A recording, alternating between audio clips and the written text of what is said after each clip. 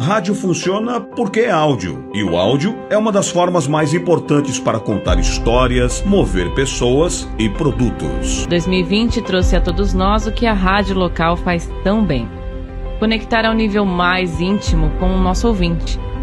A rádio funciona porque são pessoas reais que se relacionam, e local falando com pessoas reais que estão locais e precisam se relacionar. Mesmo que você não visualize as coisas bem na sua frente, com o rádio, os sons que você ouve podem ser tão poderosos e trazer experiências de vida e prazer através do som. O rádio continuará sendo um parceiro importante para a indústria de carros seguir em frente, assim como para as emissoras de rádio a importância da indústria de automóveis. Tudo com voz e áudio está crescendo incrivelmente.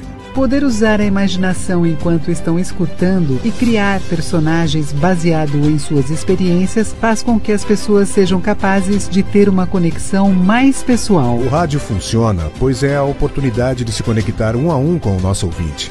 Rádio é como uma espécie de companheiro. Não é só aquele velho consumismo como na TV. Está sempre ao seu lado. Está totalmente consolidado e a serviço da comunidade. Rádio é um meio de comunicação que pode atingir milhares de pessoas. Nós temos o alcance, a escala, o companheirismo, o engajamento íntimo com o nosso público.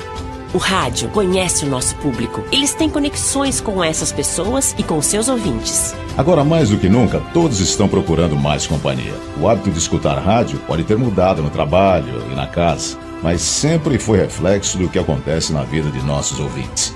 Mesmo que a vida deles tenha mudado, a necessidade de companhia não mudou. Rede Peperi.